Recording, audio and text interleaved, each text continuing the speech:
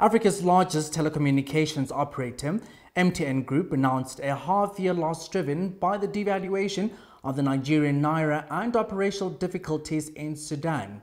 The company, serving 288 million customers in 18 African markets, recorded a headline loss of 256 cents per share for the 6-month ending June 30, contrasting with the previous year's restated earnings of 260 cents per share.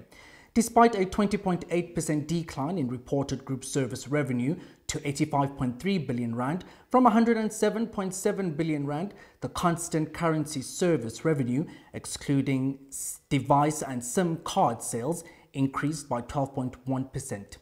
MTN's board projects a minimum ordinary final dividend of 330 cents per share for the 2024 financial year. Investment analyst Preetu Makan provides insights on these recent developments.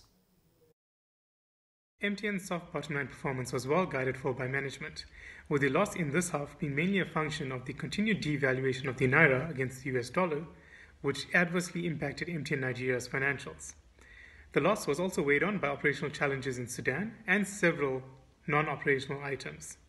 Operationally, the group delivered a solid underlying performance in key markets, which was bolstered by the continued execution of several commercial initiatives and the Ambition 2025 strategy. Constant currency service revenue growth, while tracking behind medium-term expectations, was resilient with pleasing expansion in data and fintech. Regionally, MTN SA demonstrated encouraging progress in key areas of the business, which helped to drive some acceleration in the overall service revenue figure. MTN Nigeria, Ghana, and Uganda were the standout performers, which helped drive the underlying operational performance.